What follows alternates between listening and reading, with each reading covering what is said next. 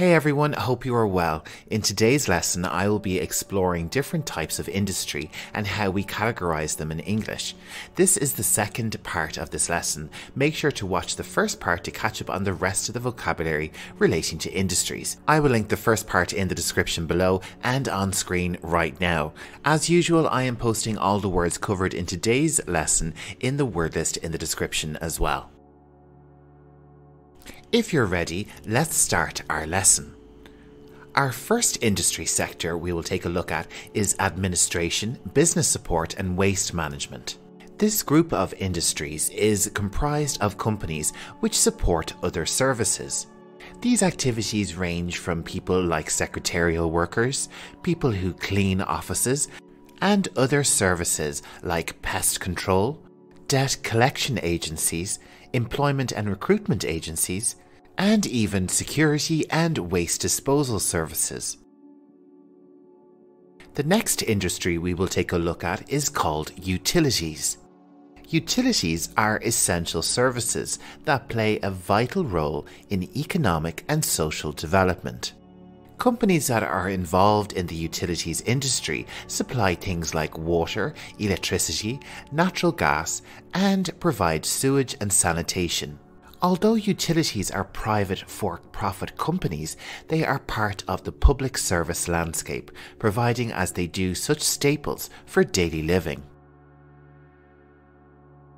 Our next industry is educational services. Educational services can be explained as the training or instructions given on different subjects. Institutions giving these services on different subjects can be training and coaching centres, colleges, schools and universities. The next sector of industry we'll take a look at is the healthcare and social assistance industry.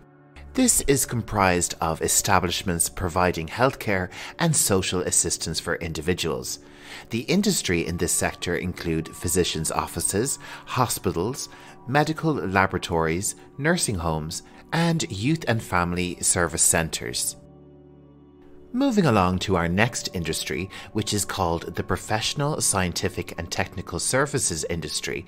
This comprises of companies and organisations which specialise in performing professional, scientific and technical activities for others. This industry includes professionals such as accountants, advertisers, architects, engineers, HR consultants, and lots of science-related jobs. These activities require a high degree of expertise and training. The information industry is comprised of companies and organizations that are information intensive in one way or the other.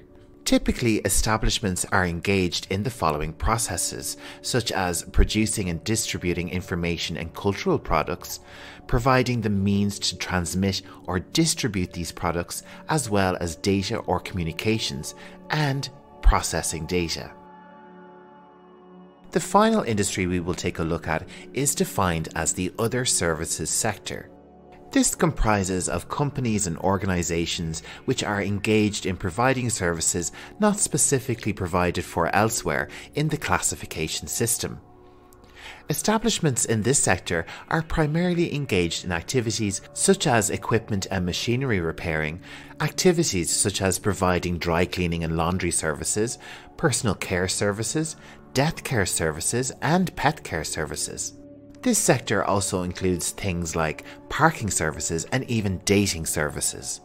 So we could definitely call this sector a miscellaneous sector covering lots of things that are hard to squeeze into other classifications and industries. And that brings us to the end of this lesson on different types of industries. If you haven't checked out part 1, make sure to do so after this video, and don't forget about the word list in the description below. If you're like me and have a huge passion for English language and English vocabulary, you should head over to my YouTube channel, Learning English Pro, where you'll find a wealth of resources on lots of different vocabulary topics. And if you can't find what you're looking for, let me know in the comments and I'll do my very best to make a video especially for you. Coming up on screen are some video suggestions chosen with you in mind, and if you haven't subscribed to my YouTube channel yet, the link for that is on screen right now, so hit that and stay updated on all my latest videos. That just leaves me to say I hope you have a fantastic day, and remember, keep learning English like a pro.